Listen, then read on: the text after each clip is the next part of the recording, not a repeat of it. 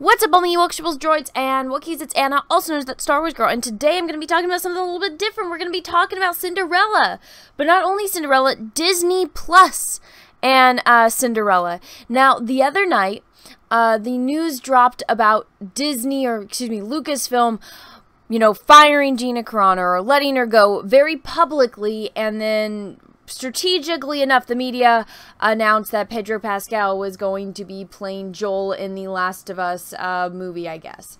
So it was pretty strategic. Pedro Pascal got a movie deal, Gina Carano got let go from Disney Star Wars. So I was scrolling through my feed, and the hashtag cancel Disney Plus was trending. And this popped up in my timeline because Disney promoted it. Promoted it means, kind of like this one, promoted by Truly. So when it's promoted, that means the company paid to have it come up in my timeline. So they paid for me to see this. So it says, special message from Brandy. They're just announcing that, they are going to be releasing Cinderella, the live-action version of Cinderella with Brandy in it, over on Disney Plus. So I tweeted and I said, no thanks, I've supported Brandy and the cast of Cinderella by owning it on VHS, DVD, and soundtrack since it all came out since I was a little kid. This is my favorite live-action version of Cinderella. It's fucking great. It had Whitney Houston, Bernadette Peters, Jason Alexander. It was such a good movie. And it was one of those movies that actually had a colorblind casting before it was like super woke and it's like, yeah, we have to have diversity. It's like this movie was doing fucking diversity before it was even a little check mark on your stupid fucking checklist. And this was a great fucking movie. They just got the best actors to play the role. Did it make any fucking sense that the prince was Asian and his mom was Whoopi Goldberg and his dad was him? Absolutely fucking not. But we didn't care about that. We're like, yo, dude, Asians get a bad rap, but Prince Christopher Rupert was freaking hot. It's like we had him and then like the dude from House of Flying Daggers, and nowadays, what do you think of Asian dudes? It's like, you couldn't even tell these guys were dudes. It's like, what on earth? I feel bad. Asian dudes get a bad rep. But when I was a kid, we actually had men. Like this was the prince. He was a handsome man who happened to be Asian. God, this movie was so good. Me and my one friend were, nerding out about this years ago. I haven't talked to her in a long time, but we fucking love this movie. This is such a good movie. Like when he sings to her, do I love you because you're beautiful? Or, 10 minutes ago I met you, and it's like, ah! And then when Whitney Houston is singing Impossible, it's like, yes! And Bernadette Peters, yeah, she's a wicked stepmother, but it's Bernadette Peters, so it's like you love her. And it doesn't make any sense that she has two daughters, and one is clearly, pure black. She's not half black, she's, full black. And the other one, I'm pretty sure this actress was older than Bernadette Peters. Does it make any sense? Absolutely not. But guess what? It's a good movie because they just picked the best actors to play in the movie. And I grew up loving this movie. And it was one of those movies that they just had diversity. They had a colorblind casting. Heck, they had a basically age-blind casting. And it was a great movie. And because I stated that, hey, I love this movie, and I'm not going to support Disney Plus because what they did to Gina, like fucking clockwork, guess what? I get called a Nazi. But so, usually I would show this up on Twitter, but it turns out this person is just a kid that wants clout. So I'm going to teach this kid that wants clout a lesson. I'm not going to give them clout, but I'm still going to show... Excuse me, I had to sneeze. I'm still going to show the shit that they said because this isn't okay. They said the way that they'll be fine without the support of a Nazi, laughing face. Now, I retweeted this and I was like, don't use that word if you don't know what it means. So then this person asked, so out of curiosity, who's the Nazi? Weirdo. If you have to ask that, I think that makes you a sympathizer. This person, yes, asking questions, truly what fascist ideologies are all about. Thanks for the info. So it's like, even other people are calling them out because it's so ridiculous. Calling me a Nazi because I like a movie that has a colorblind casting. This weirdo calls me a freaking Nazi because I love this movie, and I've loved it ever since I was a little kid. You know, I owned it on VHS, DVD, and I had the soundtrack. I bet you this dumbass didn't know this movie existed until they saw, you know, it trending for Disney Plus because Disney was promoting this post. It's such, you know, just absolute hypocrisy. And, I mean, you wouldn't be using the word Nazi so lightly and just throwing it around lightly if you actually knew what that was. Now, I actually had the opportunity because my boyfriend, his twin brother, was living in Berlin, and so we went and visited him, and we went to a concentration camp that was just north of Berlin called Stockenhausen.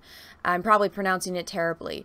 And, you know, if you ever go and you see what the Nazis did, and you go to a concentration camp and you see the mass graves, you go in and you see the gas chambers, you go see, you know, the pits, and the one that I went to in particular had a bunch of art where for those of you that don't know, like, you know, obviously this person doesn't know, that's why I'm giving this history lesson.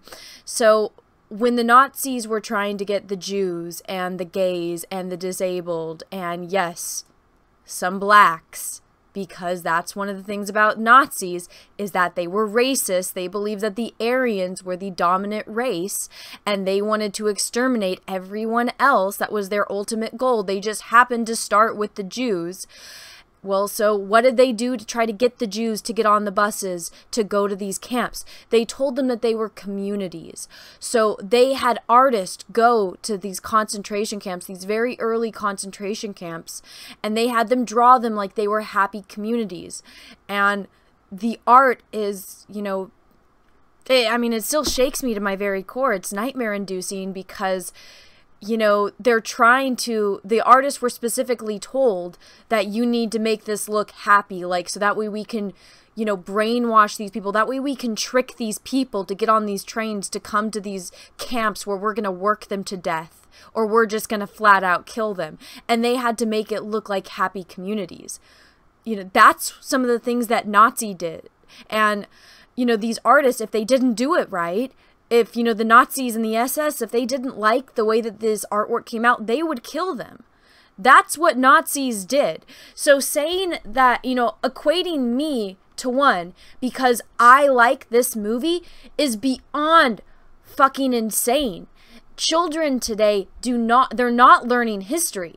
You know, I didn't have to go to a concentration camp to know that that is not something that you call someone just because they have a different opinion than you on the internet. You know, from the generation that I'm from, which isn't that much older than this kid that's calling me this word, you know, we actually got taught in history classes how terrible that shit was. Going there and seeing it for myself gives it a whole new meaning because I've been there. You know, I saw the writing. I saw, you know, the words on the gate, work will set you free. I saw where people died.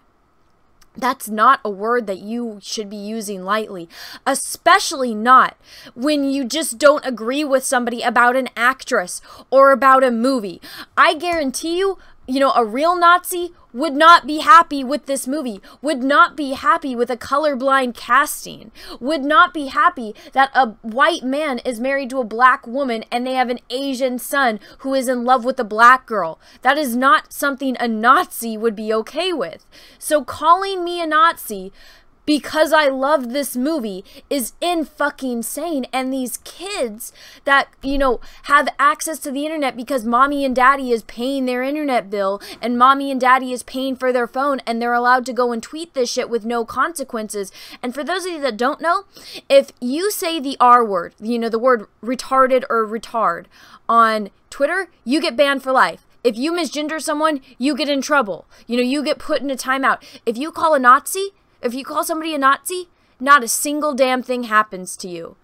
You know, it's just, hypocrisy at its finest. So I just wanted to let everyone know and make them aware of the situation, because it's not fucking okay to just go around and call somebody a Nazi. I've been called it so many times within the past week. People didn't like that I, did a paint over of the She-Hulk character to make her look like the actual She-Hulk character because the artist drew her as a man. I got called a Nazi for that. I got called a Nazi for defending Gina Carano. I'm getting called a Nazi because I like Cinderella. This world that we live in is losing its fucking mind.